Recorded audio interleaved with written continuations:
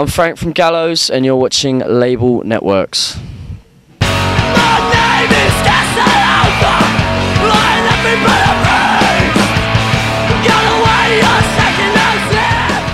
Hi, this is Bree with Label Networks TV, and we're here with Frank from the Gallows. What's up? And I say the Gallows, but it's Gallows. For every bloody time, I think it's... Every single time you get it wrong, every day, I tell you. Everyone, the whole tour thinks it's the Gallows. Yeah, I know, yeah. I Do you just want to change your name? I think we're just going to roll with it. Whichever people decide is better for them. I don't mind, I'm not fussy, so... And you've been asked this a million times, but what's a Gallows? What is a gallows? Gallows. Where's like...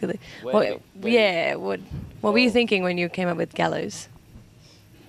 Really, a gallows is what you hang yourself from, which is pretty grim. Right, that's what I was thinking. It's quite dark.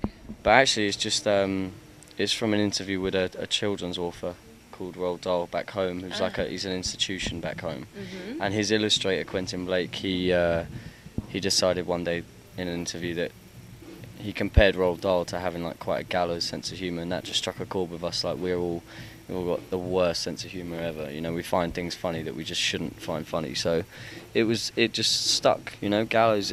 We were amazed that no one had the name, because it's such a great name for a band. You know, yeah, so in fact we got a lot of trouble for it back home because people were like, "What a waste!" You know, of such a good name. What?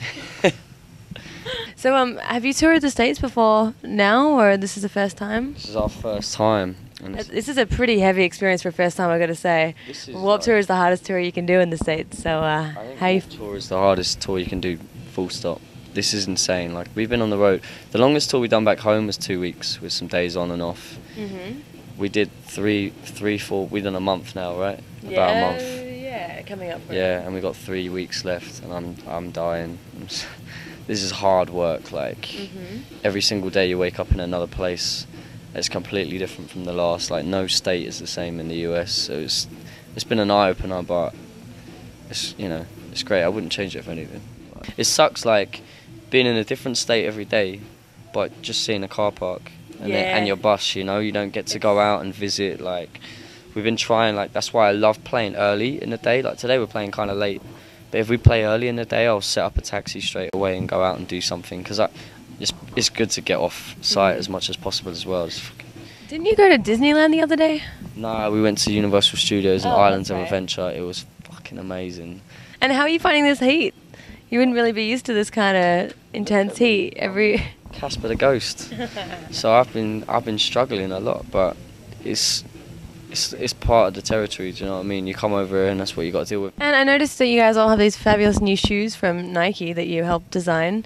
Do you have any other sponsorships, and how did all that come about? Did you wear Nikes a lot then? I'm a mad sneaker freak. I've got like 60 something pairs that I've never worn. Whoa. I bought 17 pairs on this tour.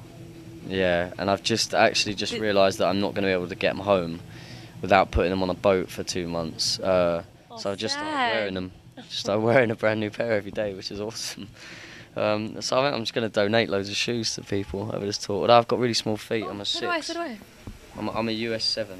What are you? Oh, this could work. There you go. You can have these after I'm done with them. Yes. So what's the most amount of money you've ever spent on one pair of shoes? You don't want to admit it, do you? No. I want to know though. $800 on a pair of trainers. What ones were those? There were some Nikes back home by a pusshead, and they're just everywhere sold out. And I found a pair, and they were like £400, so that's $800. So yeah. Thank you for watching Label Networks TV.